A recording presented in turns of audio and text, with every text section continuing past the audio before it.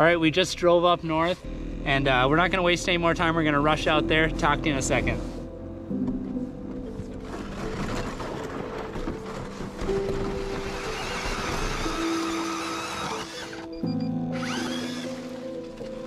All right, Upper Red Lake. We're finally out here. Quick little walk. I'll let you in on a little secret for how we found this spot.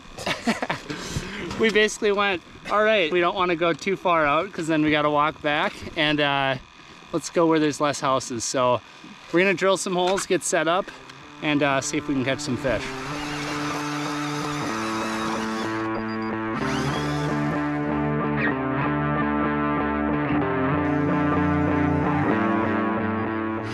My drone batteries actually are not charged up, so I won't be able to show you the sea of houses that probably get about 20 times as big as this once the weekend hits. But yeah, we got good fishable ice up here, and I think this is kind of the perfect place and the perfect opportunity to kind of let you guys in on what I got going on the next several days, 30 days to be exact. I'm gonna, I guess, embark on kind of a crazy mission that may or may not be a good idea, and that is fishing for 30 days in a row out on the ice. I'm super excited for ice season. It's finally here, and I'm gonna spend 30 days in a row out here. I'm gonna put out a video for every single day that I'm out here fishing. So it's kind of gonna be a big project. I got a little bit of help on the editing side of things, but I'm really excited. So hopefully you guys stick along for the journey, and hopefully I don't go crazy by the end of it.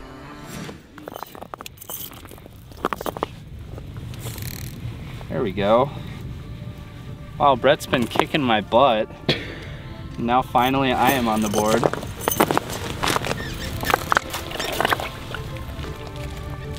It's not a bad one. Ooh. Awesome. So we actually got out this morning, not stupid early, and it was a bit of a tough bite so far, but now it's about lunchtime and finally the fish are starting to chomp. Brett just got probably the biggest walleye I've ever seen on a, on a dead stick. That was a joke. It was a tiny little walleye. I'm gonna have to get a pliers, but yeah, it's awesome. I think the activity's finally starting to heat up. It was a really hot weekend, and it's been a little bit slow today. We just got out just a little bit after the weekend where everybody was out and busy. It's still pretty busy for a Tuesday, but anyway, I'm gonna go get a plier quick and unhook this fish.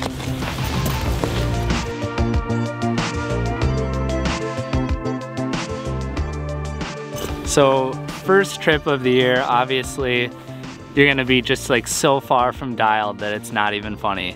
But if there's like one thing that I feel like I'm somewhat dialed on this very first trip of the year, it is this dead stick setup, which I think is pretty fortunate since this is kind of a dead sticky sort of day.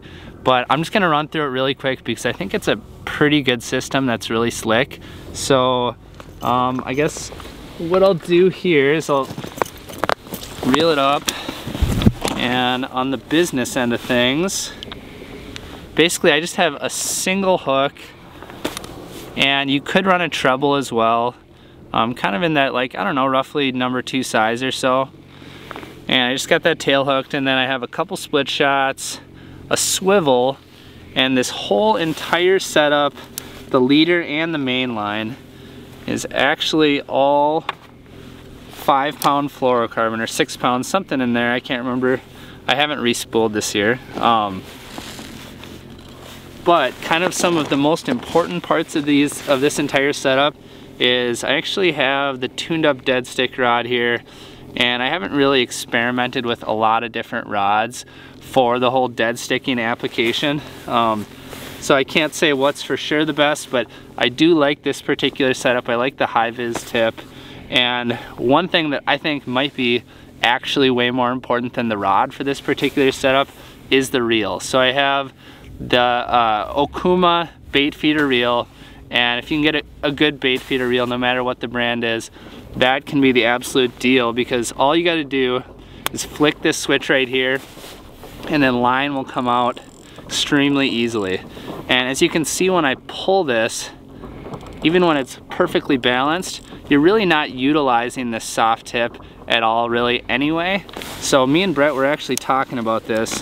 Having a nice dead stick rod can be really cool in a lot of cases, especially if you're using kind of a normal reel. If you're using one that has a really good drag system like that, you could actually get away with a little bit more of a faster action rod that's a little stouter further up, so you can get a better hook set and actually maybe have a better time fighting the fish as well and muscling the head up through the hole. So that's just something to consider as well when you're thinking about rod choice. If you have the right reel, it might not be as important as you think it is.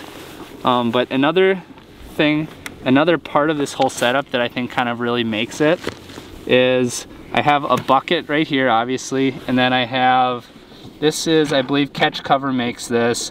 This is just their sort of dead stick holder deal. And you can just set that right in there. And what's cool is, let me reel this up a little bit. I didn't get it set up at the right depth. When a fish takes it, even if you don't necessarily have a reel with a super sensitive drag, the fish will pull the tip down and this whole thing will rotate right here on this arm, which is just a really nice system. It's super easy to set up and it's easy to pull out of there, but it's definitely better than, you know, the old rod on top of the bucket trick. So like I said, if there's anything that I feel like I'm somewhat dialed with right now, it's actually this dead stick setup. And I'm gonna get it set at the correct depth. What I like to do if I'm not using a flasher is I'll drop it all the way down to the bottom, and then I'll just reel up a little bit, set it in there, flick the switch, and it's ready to go. And now I'm gonna go back to my jigging hole and I'm gonna work really, really hard, and I'm not gonna catch any fish jigging. I'm just gonna wait for this to pop up the way this day's been going, so. All right, beauty, another one on the dead stick, and it's definitely turning into one of those days where the set lines are gonna be super important, whether you're using the dead stick with the rod, or you got tip ups, or any of the above. Sometimes that can be really critical, and I've noticed, you know, oftentimes when I come out here to red, oftentimes it can be really a dead sticky deal, but I just have a really simple setup. It's just a single pink hook, couple little split shots right here with a swivel right above it. I think all of this entire setup is either 5 or 6 pound fluorocarbon, so awesome. I don't know, this one might be potentially eatable. I'm not sure, but too big. A little bit too big? I don't know. Anyway, regardless, I'll get her unhooked, but awesome, they're starting to bite.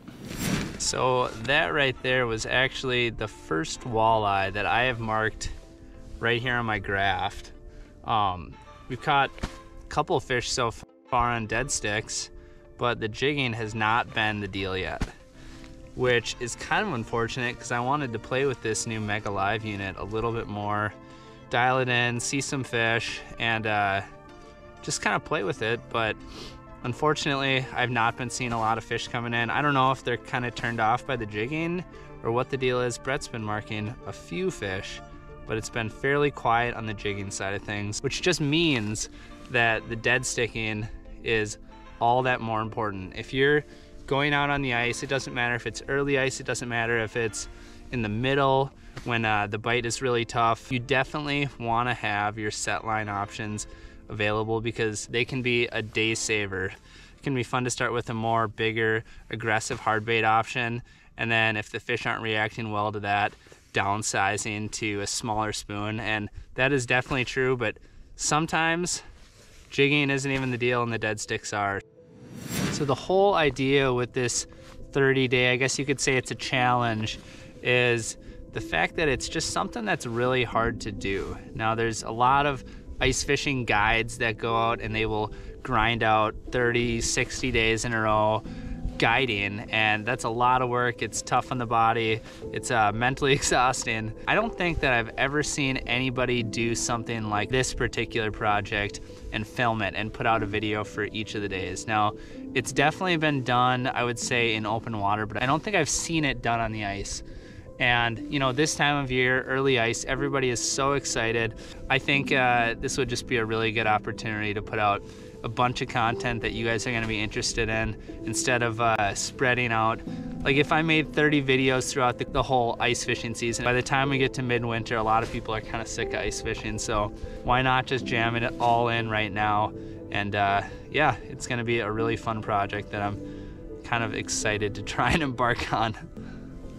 It's 1 o'clock. We probably have another hour and a half to fish. So we're gonna jig. We don't have a lot of time to move at this point, but we have our dead sticks set up.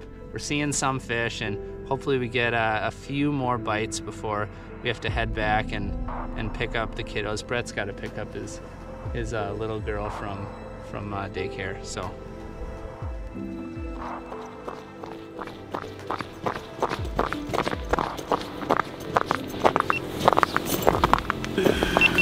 That was kind of embarrassing.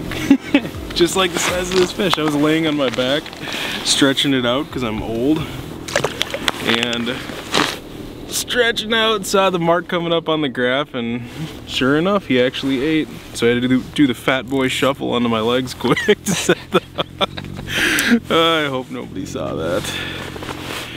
I saw it. That's all that matters. I heard the pitter pattering. He's scurrying quick. Hey, one actually ate the jigging spoon. Look at that. Wrong size.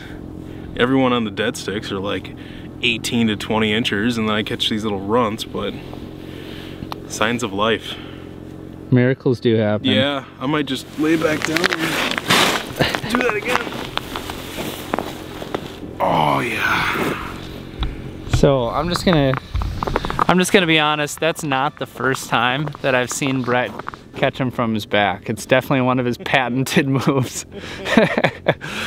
But yeah, I think it's a bold strategy, Cotton, but it's paying off. You are allowed one over 17.